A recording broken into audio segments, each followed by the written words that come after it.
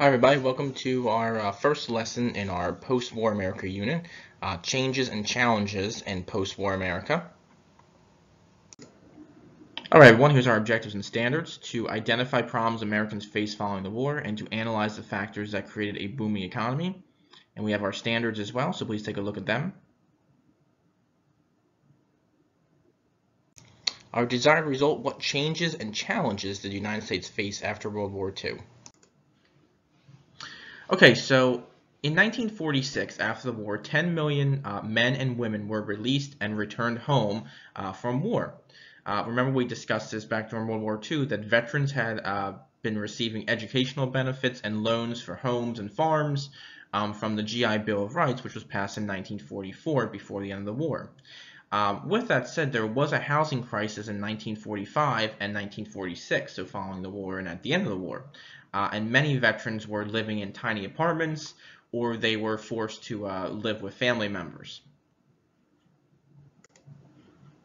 To help alleviate this, we had two developers came up with a plan. Their names were Henry Kaiser and William Levitt. They were both developers, and they kind of came up with an idea to respond to the housing crisis. Now, Kaiser mass-produced houses using assembly line production techniques, which made houses cheaper to own and buy. And Levitt sold houses at a cheaper price in small communities outside the cities. One of the first ones was Levittown, and so that's where some of these names come from. These communities would later become known as the suburbs, or places that were located outside of major metropolitan areas. Here's a picture of what one of the suburbs looked like. You can see how many of the homes were designed the same. You can see how the streets are kind of lined out, equal to each other, parallel to each other. But again, these were small communities that we know as suburbs, and obviously we still have suburbs today. So this is the beginning of suburbia, as they call it. Now, the country went from a wartime economy to a peacetime economy, and that can be difficult for a couple of reasons. Many Americans found themselves without jobs at defense industries because since the war was over, a lot of these people were not needed anymore to work, so many of them were laid off and lost their jobs. Remember that we also have veterans coming home from war who are also looking for jobs. So we have laid off workers and veterans competing for jobs, so a lot of unemployment at the time. Another thing that was going on was prices were skyrocketing as demand for limited items increased. Things like coffee and sugar that people couldn't buy during the war because they were limited to those resources for rationing purposes. As people are not able to buy those things, demand is increasing and prices are going to skyrocket. Now, to kind of help alleviate this problem, Congress is going to put in price limits like they did during World War II to help with the rising costs, and this will help alleviate some of those issues. Okay, now to kind of help with the recovery during these economic hardship times, Americans had saved money during the war. Remember, we talked about that during World War II. Since people weren't able to buy as much or spend as much, they're able to save their money. With the savings they now have, many were able to afford things like automobiles and houses. So despite early economic struggles, Americans began to bounce back, and this post-war boom is going to start. Companies began hiring to keep up with the demand for goods. So since people were demanding more things, companies are going to be able to hire more people. And also with the defense industries that we talked about in the last slide, this growing concern of the expansion of the Soviet Union helped defense industries also hire new people and expand as well. And again, the Marshall Plan, which we talked about in our last unit, in Europe also led to stronger markets overseas, so Americans could export more of those goods over there and make more money.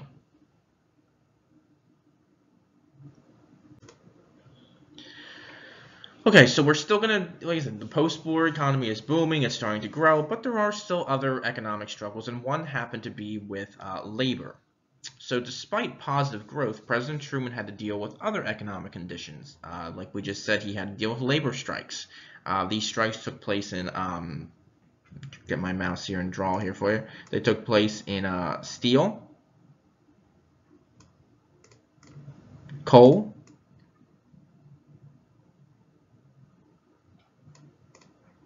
and the railroads. So those are the three major areas or industries where strikes were taking place. Okay. Now Truman had typically agreed with unions, but he's not going to allow them to shut down the country.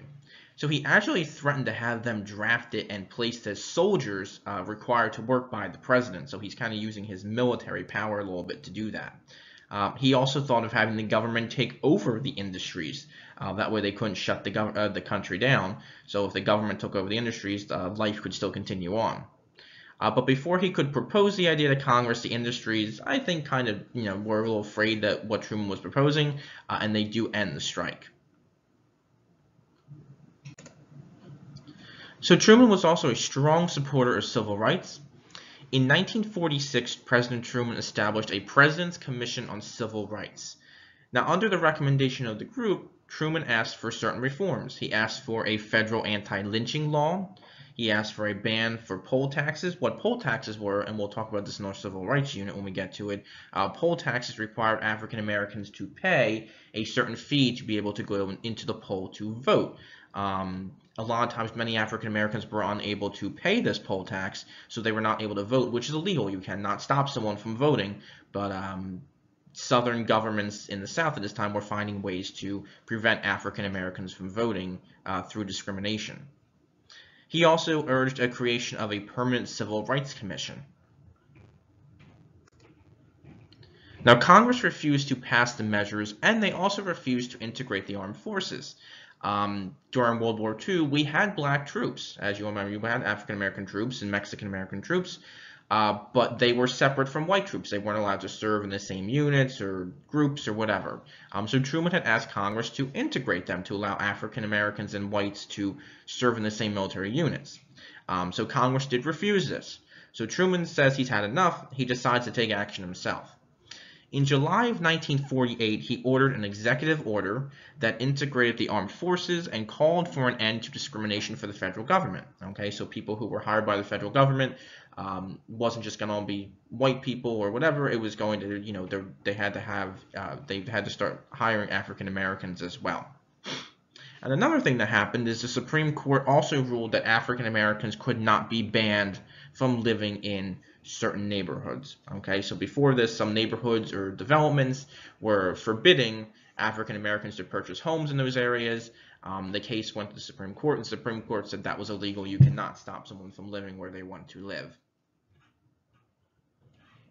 All right, so let's talk about the election in 1948.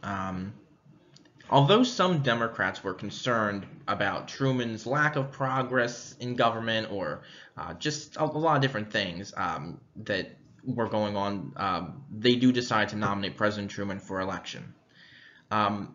Remember that in the southern parts of the country, the southern states, many of them, like we said, were against civil rights.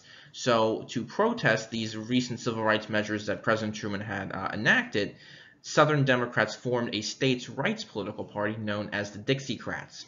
Okay, and they are going to look at a man by the name of J. Strom Thurmond. He is the governor of South Carolina, so they're going to nominate him to run against President Truman as well. There was also the Progressive Party, which had Henry A. Wallace, who was a former vice president. And the Republicans are going to nominate a man by the name of Thomas E. Dewey, who was the New York governor at the time. So we have 4 different people running for president in 1948. Now, many did not think Truman could win re-election, but if you look at the electoral map here, you'll see that Truman's in the blue here, and he did kind of shock the nation. He did win a good portion of the Midwest and western parts, which is where Truman was from, a good part of the central parts of the United States, and he also did win a lot of the southern states, which many people did not think he'd be able to do, again, due to his role in civil rights. You can see Dewey won most of the Northeast and parts of the Midwest, and then we also have Strom Thurmond, who won those southern states for the Dixiecrats. Okay, and that picture there is showing you that many newspapers and things like that and the press did not believe that Truman could win re-election. So here he is holding up a paper from, I believe it's the Chicago Daily Tribune, which states that Thomas Dewey had defeated Truman. So they printed this paper ahead of time before the election results, before they came out that day. And so this is Truman obviously laughing and smiling at this because, again, many people didn't think he was going to be able to win, and the paper actually publicized this, that Dewey defeats Truman. So it was kind of a mistake on their half. So I think the media had learned from this a little bit, but in other cases they don't. Sometimes they do predict too early the results. But either way, this is one of the most historic pictures in American history of Truman kind of smiling and laughing at this kind of prediction that was wrong.